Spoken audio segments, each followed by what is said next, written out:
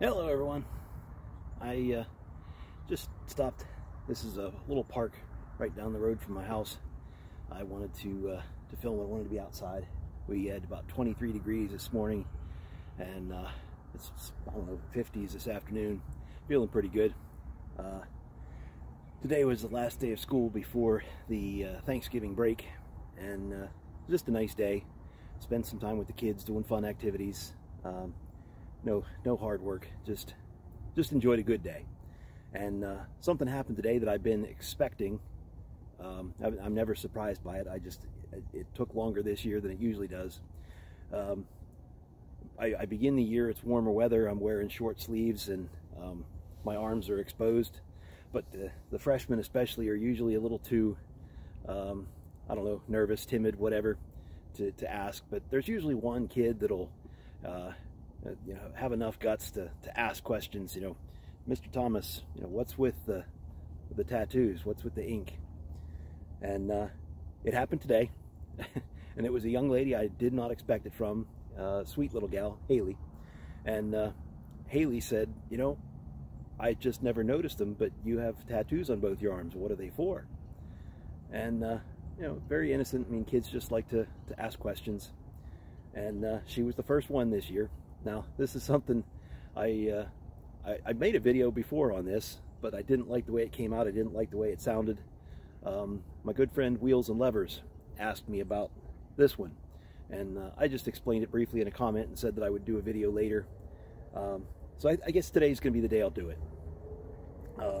And I did. I told the story in front of the kids today, what these mean, and I was thinking in my head that Gene from Reloading of the Hot Pot had put a post up about somebody leaving comments in his videos about his tattoos and his jewelry, of all things.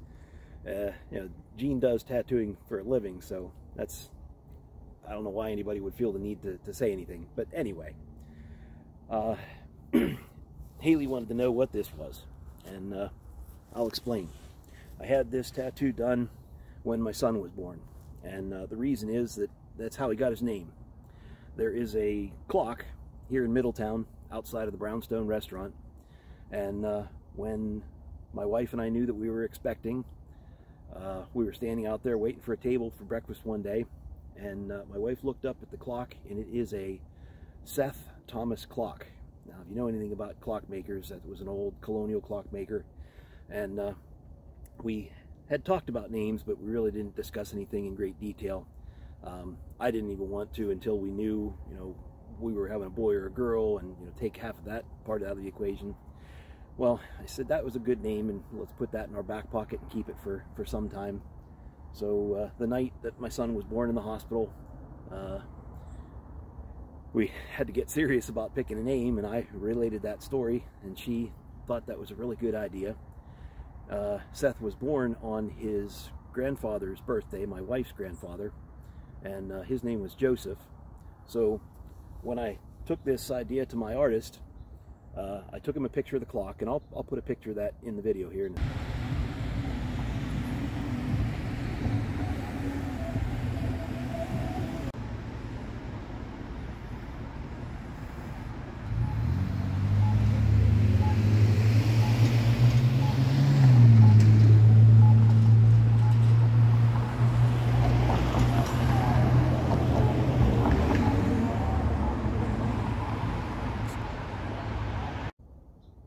But I took a picture of this clock, and it has lions' heads on it. So my artist Ray, he gave us the two lion heads, one for each of us, my son and I.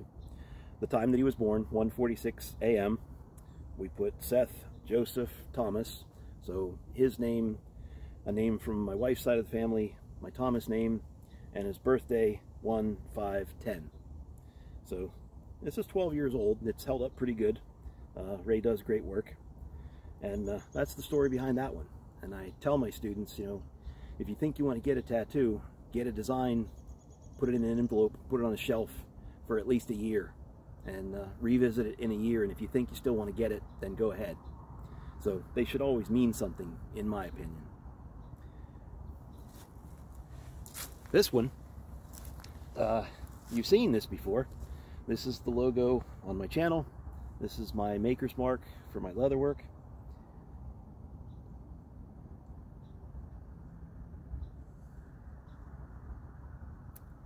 And this one is a memorial for my dad.